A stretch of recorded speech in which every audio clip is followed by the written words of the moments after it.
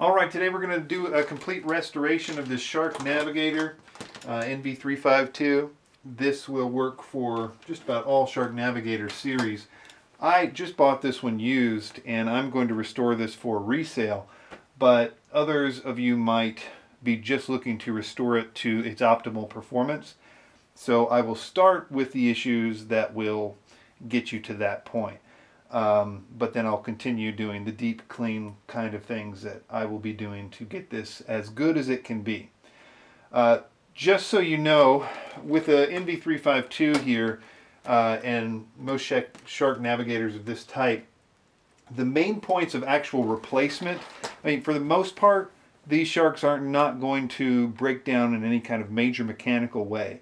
But the things to look for that you might need to actually buy replacement parts for are these latches right here. This HEPA cover seal sometimes breaks. The tiny wheels, the two wheels on the bottom here, sometimes break. And this hose, particularly right here at the handle, sometimes gets holes in it.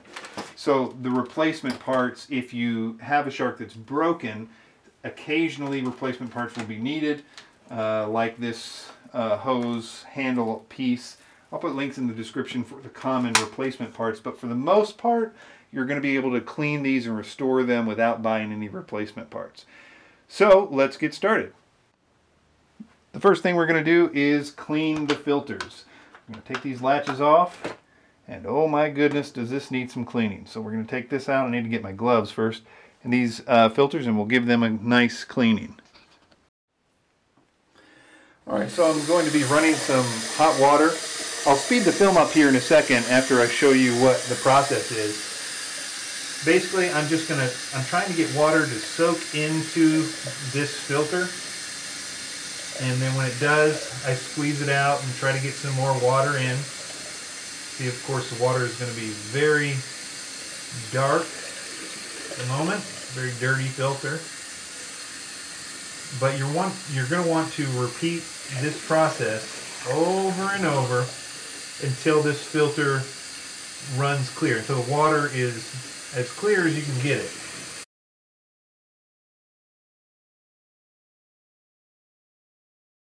Okay, when you get it about as clean as it can get, you want to squeeze out any excess water from the filter. And you want to set this aside to dry between 24 and 48 hours. There are two more filters, and I'll show you what we can do to clean these. They're a little bit different. There is this filter underneath here, and then there's the HEPA filter in here.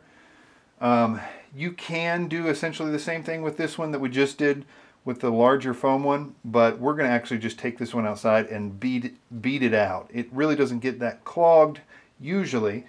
And it's not really a major source of loss of suction anyways. So we'll go ahead and get started. Alright, so I got my gloves on. You can put like little grocery bags on your hands if you want. But basically, this is all we're doing. And you can see that it actually restores its color pretty quickly. The next, probably most important thing for people that are interested in restoring loss of suction is this metal grate in here. If this is clogged, which this one is just caked on with dirt and debris, this will completely you'll lose suction if this is not free of debris. So the best way I know how to do this is either with something like a toothbrush or a green scrubby pad, but you want to free this entire grate of debris. Alright, so we're outside once again. I got my green scrubby pad, and we're just going to work this over that grate. If you can see it, it's already starting, you can see the difference between those two perhaps already.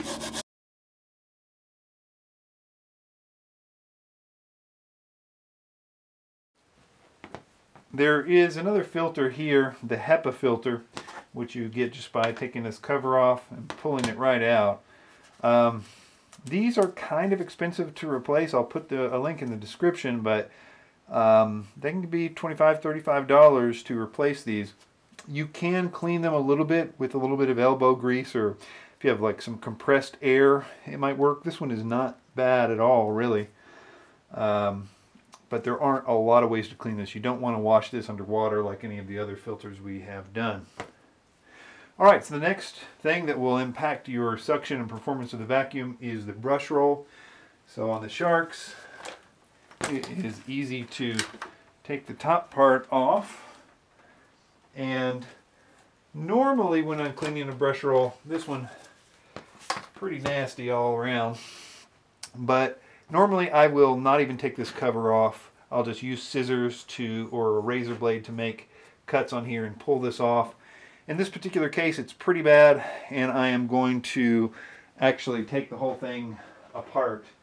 So in order to do that, in order to take this apart, we need a Phillips head screwdriver, and you also need to pop these wheels off. So you need to get in there. This one's a little rusted, and pretty nice and rusted. That's going to have to be cleaned off.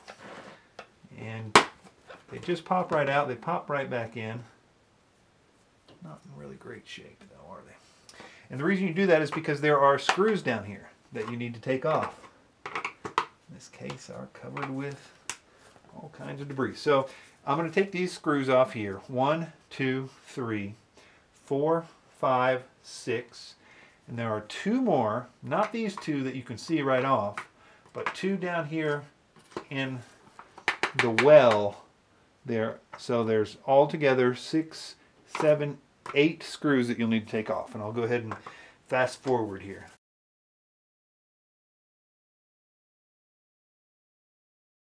Alright, I think I have taken, or at least loosened all the screws. The best way I know to take this off, it's going to be hard the first time. I usually grab from the bottom, crack that seal there, and that usually gets you right in there. There's a cord connecting this to the top, so just be a little bit careful. You're going to have your screws fall out when you do this, if you didn't take them out. And here we go. So inside, we're going to actually take this brush roll off to inspect the belt, to clean some of this stuff up, but it's going to make this a little bit easier to clean up too. So to pull the brush roll off, you just put even pressure. There's 2 slots right here. So just evenly take that out, unhook it from the belt, and we'll quickly go clean this outside.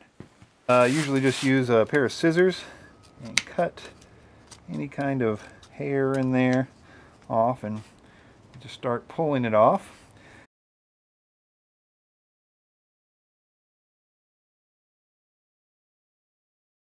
Most of this discoloration on these will come off with like a microfiber towel and rubbing alcohol, but that is pretty good for getting the debris off of that. The next thing you want to do is take off all the hoses and look into everything you can to look for blockages. This one is clear, but so many of these are not. This is completely blocked, and this is oftentimes people's cause of loss of suction. If you have a complete blockage here, there's also going to be a block here, completely blocked. So in that case, in this particular case, we're able to get most of that out just by poking it out. Alright, normally with the interiors of these hoses, it's not that big a deal. But this one is just so uncommonly bad, uncommonly dirty, that some serious stuff has to happen. So I'm going to pour some Dawn in here. And I'm not too worried about any of the parts on here rusting or anything. They're going to be dried off. There's not a lot of metal in here anyways.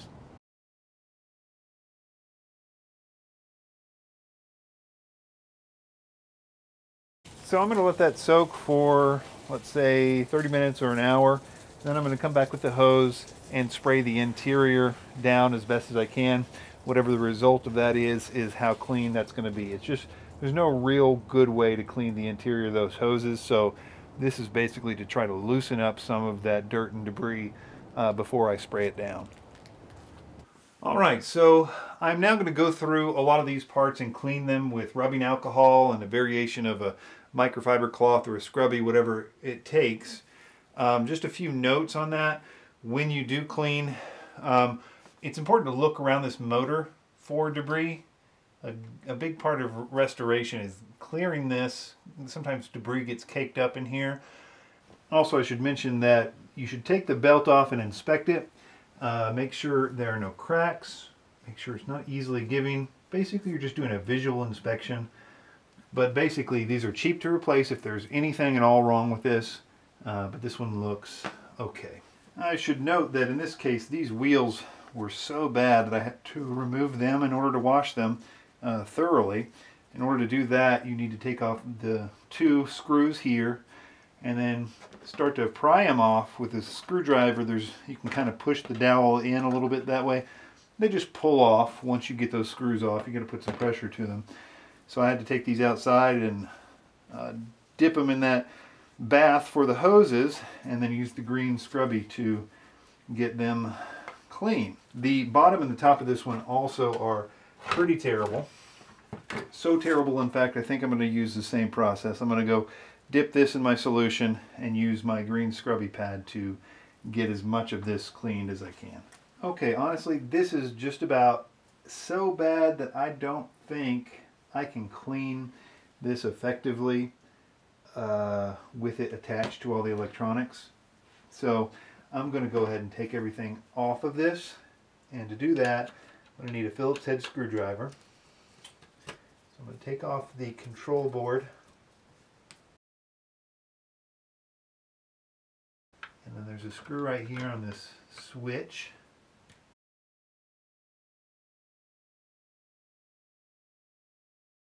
As far as the motor here, we're going to just lift it right out of its holder here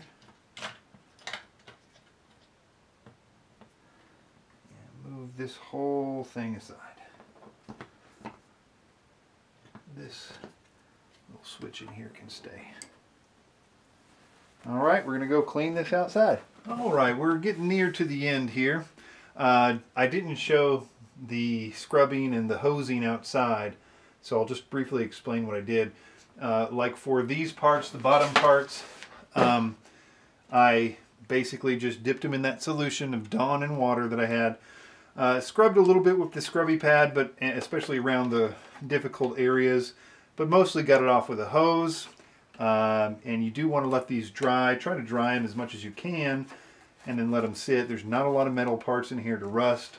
On the bottom one there is one little piece that has metal, so just try to keep it dry and make sure it's dry before you put it back on.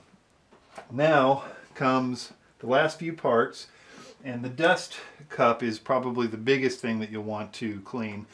Now I could do the same thing here. I could go dip it in suds and then wash it, but with this I basically just like the standard approach of rubbing alcohol and these microfiber towels. There are some parts that are hard to get to. The way that I hold it is kind of like this, with both attachments open. You want to pay special attention to around this seal. So when you're cleaning, make sure you get around the seal pretty good with your alcohol solution. Around this seal pretty good. Other than that, it's just cosmetic stuff, and it can get as clean as you want. I should also mention that I did not show me spraying out these hoses. Basically, I took them out of that solution and I put the spray hose, the water hose down there and sprayed as best as I could. There's not a whole lot you can do. You can try to separate this out a little bit when you're spraying to get a little bit in between those cracks, but there's only so much you can do besides replacing these in terms of cleaning the interior. Alright, so let's get started.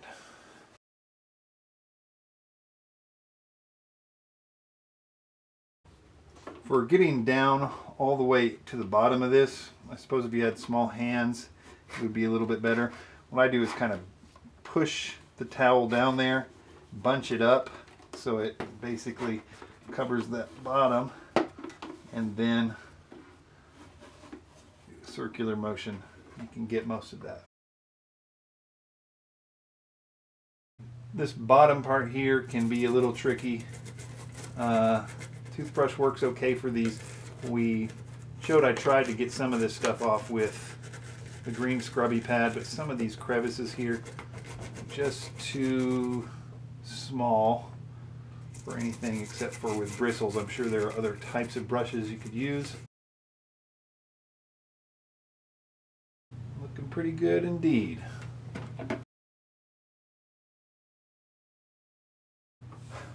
Alright, so when you get close to being done with this, there's a few areas that remain dirty, particularly right here underneath there. Let me get this part first so we can see it better.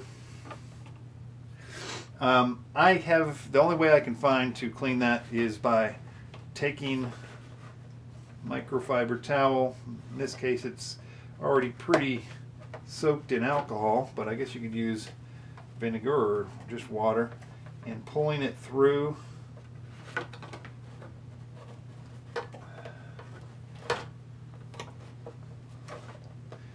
That gets it pretty good. In this particular case, I'm using a screwdriver to get a particularly difficult area with the bunched up rag.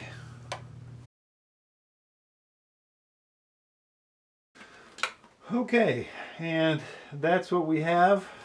It needs to be maybe a little polished and stuff in places, but as far as the cleaning aspect of it, I think it's all done except for just a few little pieces here and there. Alright, we're going to put Humpty Dumpty back together again here.